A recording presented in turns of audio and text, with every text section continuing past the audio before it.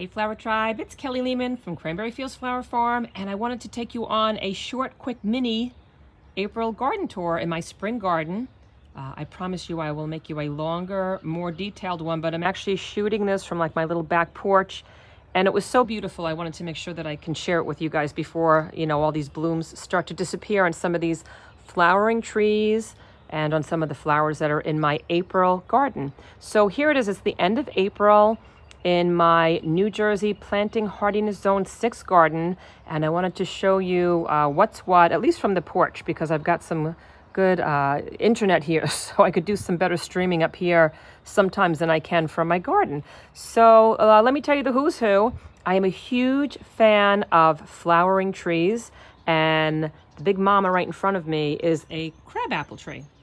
It's got these beautiful, beautiful white fluffy blossoms on them, and they'll stay here for a few weeks, and eventually once they fade they'll fall to the ground. And it's just beautiful to see this when it's actually falling to the ground, because it looks like little fairy wings everywhere. And then the leaves turn like this beautiful green, and that's pretty much, you know, like the focal point of the yard right now. And we just have like a little rocking chair underneath it, and it's just so peaceful to watch, especially, you know, when it's raining out and when the wind's there. It's just really so beautiful. So let me know if any of you guys have any flowering trees, or if that's something you'd like to learn more about. Let me know that in comments. That would help so much. And also, if you don't mind, let me know where you're viewing this from. I love to see how our flower tribe is growing around the world each week. I mean, you guys are all over the place. There's thousands and thousands of our flower tribe, and I love when you check in and let me know where you're watching from and what the weather's like by you. And yeah, let me know if you want to learn more about these flowering trees. So I'll tell you more about some of the ones in the back here. To the back right, there is like a beautiful, it's called a Kwanzaa cherry tree. And so that's the one all the way to the right. And then the one a little bit to the left of that is a dogwood. And I'm trying to zoom in a little bit more, but I don't know. Oh, here we go. Hello. Okay, so the one to the right, so you have, you know, this ornamental white flowering tree to the right. Then the next one is a Kwanzaa cherry, which is spectacular. And when I do my other garden tour, I will show you, you know, like more close-ups of what the blooms and the blossoms look like. It looks like giant carnations just blooming on a tree. And that's probably, I think that might be my favorite flowering tree back there. And then next to that is a pink dogwood. My mother always loved dogwood trees. She always had either a pink one or a white one in the front of her house in Long Island. So that's very near and dear to me. And so let's see. Oh, you're viewing from Florida. Oh, hey Florence, how are you? Yeah, actually my dad lives in Florida. And so next to that dogwood tree, there's like a purple tree in the back, and that's actually a red bud tree. Even though it's purple, it's in back of this green one. It's called a red bud tree, and it's really pretty. Like the color purple is just striking on that. And so in the back, a little further to the left, you'll see like a weeping cherry. That's the weeper in the back. It's kind of pinkish white, and it's very romantic. You could tell it almost looks like a weeping willow. And that's usually like bright pink. So it's starting to lose some of its blossoms right now, but it's still just a beautiful, beautiful, beautiful tree. And then in front of that is a white lilac, and that one's coming into bloom right now. And then I've got a whole bunch of daffodils. Those are the yellow flowers that you see in the front of my garden.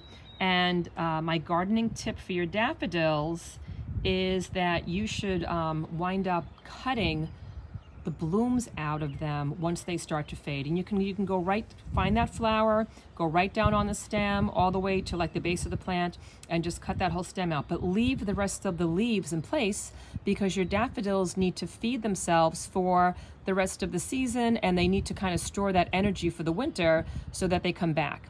And every 3 or 4 years you can divide your daffodils, because the bulbs start to multiply.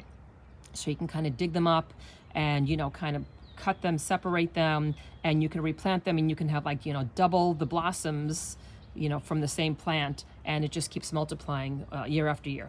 So that's my little daffodil tidbit. And also, I'm not sure if you guys know, but daffodils have something inside of them called lycorine that animals hate. So the deer and the rabbits will usually avoid your daffodils because they don't want to get a stomach ache from ingesting this lycorine that's in the stems of the plant. It's also in the leaves and the flowers of the plant.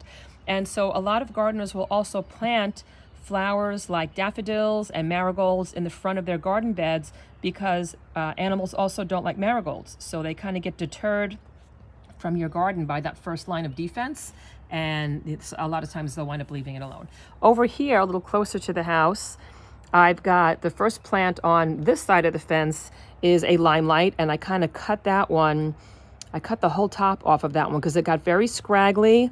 It got very kind of bushy with just little tiny blooms on these little thin spindly stems. And I usually don't prune back my limelight hydrangea, but this one I did because it was just getting too, like I said, spindly, and the blooms were tiny. So that's what I did with that one. I've got 2 mop head hydrangeas next to it that were also pruned back, but I didn't prune that back this time of year because there's a lot of buds that are coming up on that old wood. So those were pruned back last year, and just a little cleanup this year. And then I've got a rose bush, and I've got a giant row of Annabelles in back of that, but it's hard to see that right now. And then, yeah, I'm trying to think what else. Oh, okay, so we did a whole bunch of mulch in the garden. And here's the story with mulch, guys. You do not have to mulch every single year. I'll mulch my garden like every maybe 2 or 3 years. And the way that I determine whether or not I'm going to mulch is I reach down and I pick up some of like the little wood chips in my hand.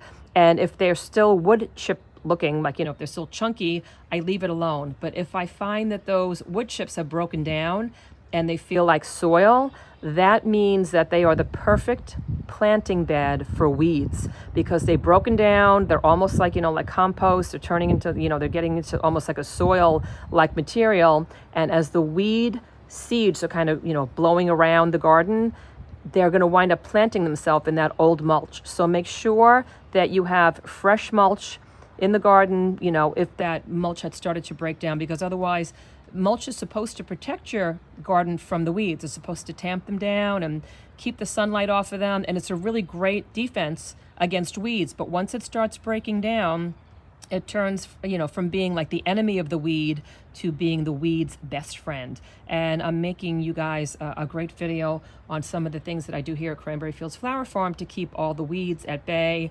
And I will, you know, put that up pretty soon. I'll let you guys know when that's live. And yeah, so that's it for now, guys. So here's just like the mini tour. Like I said, I'm going to give you a much more elaborate one, but I just wanted to make sure I kind of checked in today and showed you what this is looking like before I start losing some of these blooms. And this is actually my limelight hydrangea straight ahead. If you see that black arch to the left of it is one of my other big giant mama limelight hydrangeas. And that one I did give a little bit of a haircut to, a little bit of a pruning. But the other limelights at my place, I did not give a pruning to. And some Flower Tribe members have asked me about fertilizing this time of year. Yes, it's okay to fertilize your hydrangeas as long as they're kind of established. I know you can't see this, but I've got 4 incredible hydrangeas against this fence where that snow shovel is. I was using the snow shovel, believe it or not, to lay some of that mulch. But I've got 3 baby Incrediballs that Proven Winners Color Choice had sent me, and I just planted them last year. So I'm not going to prune them back. When I planted them, I did not fertilize them. So it's kind of important, guys, that when you're planting like your hydrangeas, you're planting your roses, you don't want to fertilize them when you're planting them, because you want your plants to worry about root development. You don't want it to worry about like pushing forth tons and tons of green leaves and beautiful blooms that first year. So when I planted these Incrediball hydrangea, I did not fertilize them. I just, you know, I dug a hole that was about 2 times the size of the pot, like the width of it, and the same height, because you always want to make sure that you plant your hydrangeas and your roses where they're just like the same height as the ground, or a little bit higher. You never want to plant them lower. And that's what I did. I just kind of filled it in. I put a little mulch around them, but I didn't fertilize. But the rest of your hydrangeas, you can fertilize in the spring with like a slow release. I know a lot of people like to use either like a rose food, believe it or not. I know some Flower Tribe members like to use Hollytone. So I don't use that much fertilizer with my hydrangeas. A lot of them are just blooming beautifully, and a lot of people tend to over fertilize their hydrangeas. So if you've been getting beautiful blooms and your hydrangea is looking very healthy, you might want to consider not fertilizing it at all. Sometimes less is more. But some of you, who do need to fertilize, yes, this is a good time of year to do it. Just don't do overkill. Don't fertilize it now and then fertilize it, 3 weeks from now, because you can actually burn the plant with too much fertilizer. So that's the fertilizer story.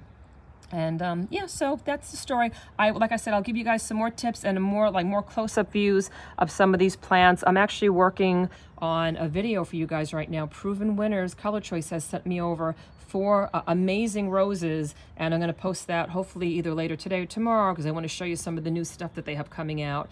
And I think you're going to like these guys. They're really pretty. But that's it. If you guys have any garden questions, please leave them in comments below.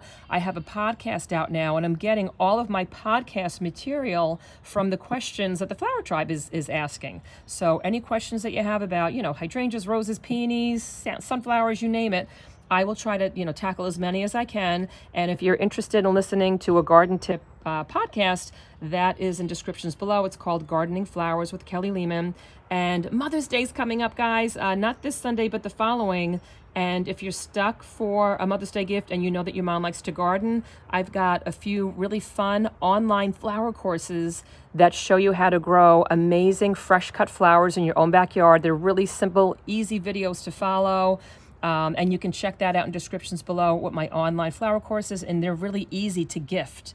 You can just put the person's email in, and they get a nice, easy email, and you can open up the course, and then they can start, watching the course. And I think that, it might be something fun for the gardeners in your life. So that's the story, guys. Okay, listen, I will see you guys in the next video. And in case you're wondering where Lucy is, she's right in back of me. So let me she's on her little coffee break here.